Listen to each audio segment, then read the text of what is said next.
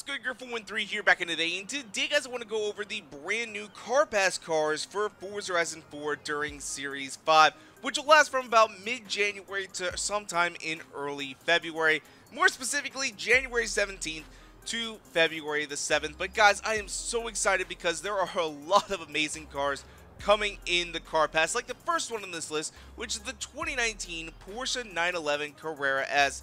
And in my honest opinion, I think that this car is sleek.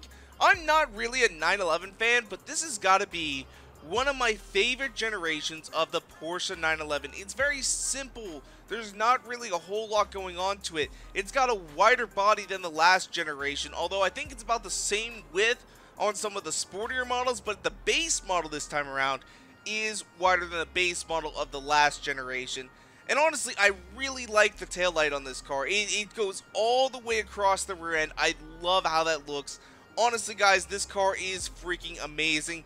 Coming with 444 horsepower and 391 pound-feet of torque, I am really looking forward to thrashing this around Horizon. But up next, what we have is the 1993 Porsche 968 Turbo S. Now, this car was actually the replacement of the Porsche 944 and shares about 20% of the parts from that same car. Now, honestly, I'm a big fan of the 944. I've never actually even heard of the 968 before. I've never really seen these around. I don't know if they were even sold over here in the United States. But honestly, you know what? I can get behind it. It looks like it's going to be a fun little car to drive around. We'll probably make a good drift car because it is front-engined. Which actually, fun fact, this is the last front-engined car that Porsche made until the Cayenne in 2003.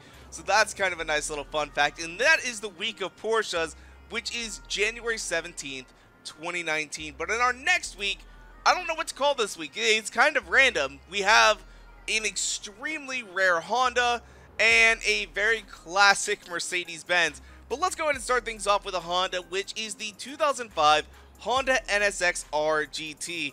And the only reason this car was actually built was to comply with Super GT production rules, where you had to have at least 5 production models of your race car. You had to have at least 5 production vehicles, that is, not models.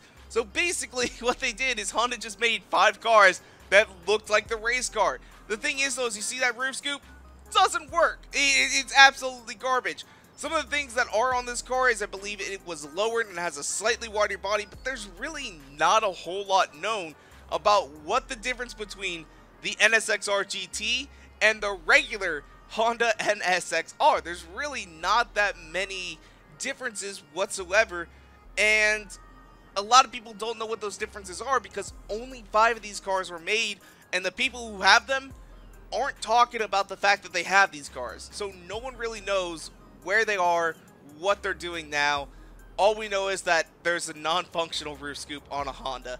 That's basically it. But up next, what we have is the 1929 Mercedes-Benz Supersport Kurz Barker Roadster, also known as the Mercedes-Benz SSXK, or not SSSK, SSK. That's right. I got it right. Got it right eventually.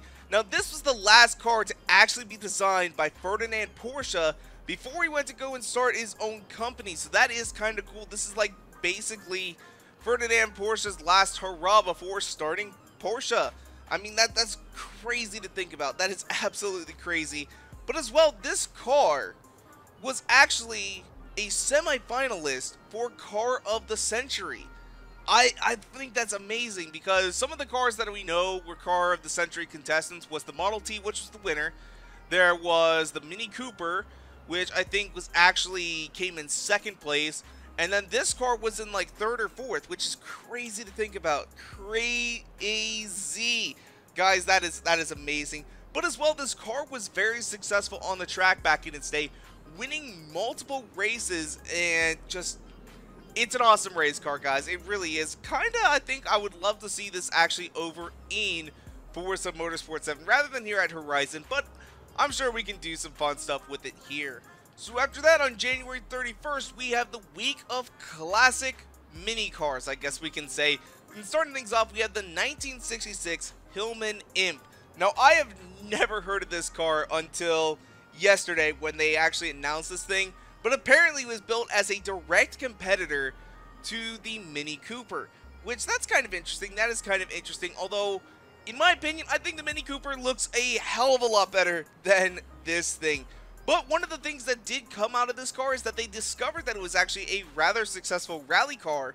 And another interesting thing is that this car was considered to be well ahead of its time, as many of the features that were implemented into this vehicle were not really popularized until the 1970s, such as like a folding rear seat. I didn't even realize folding rear seats didn't come around until the 1970s.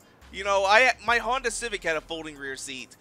And, I mean, I guess that's kind of cool, but I always thought, you know, whatever. It's just a small car, a way to make it fit more stuff. But I didn't even realize that this is like one of the few cars that had it back in the day. That is kind of cool in my opinion. But next up what we have is the 1963 Opel Kadett A, the famous Oliver from Top Gear. This car was considered to be a more modern choice at the time, ahead of the very popular Volkswagen Beetle. However, though, in the 1970s, it did prove that it had a very limited longevity as it started to rust. It started to have major rust issues, which, in fact, the fact that Hammond's Opel Kadett from Top Gear wasn't like some crappy old rust box is absolutely amazing. The fact that he was able to find one of these, crazy. But then our final week, on February 7th, is going to be the week of classic Fords. And starting things off, we have a very famous Ford in the 1968 Ford Mustang GT 2+2 Fastback. Of course, this is the car driven by Steve McQueen in Bullitt, and it's just an absolute beauty to behold.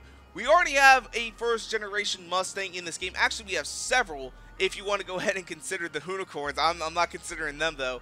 So, you know, really overall, there's not a whole lot to talk about this car other than the fact that it's from Bullitt and it looks really freaking cool. I mean, that's all I can say. This is going to be an amazing addition to the game.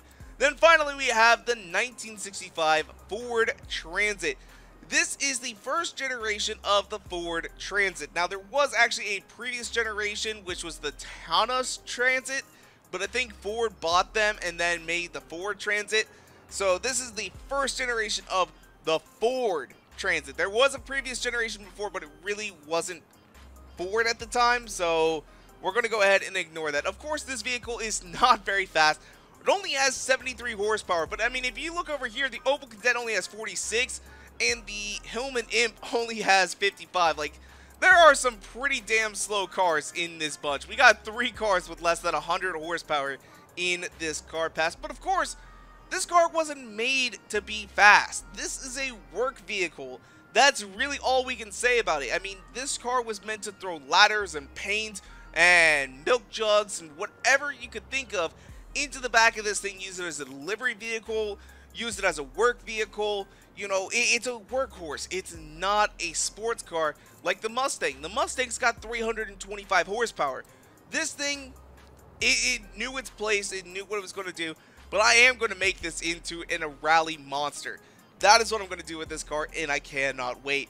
So, but anyway, though, that is where we're going to go and wrap things up for today. If you guys want to, you can follow me on Twitter and Instagram at twitter.com/Garrett413 and Instagram.com/Garrett413. And if you guys like this video, go and make sure to hit that like button down below for us, because you guys already know your support is so greatly appreciated.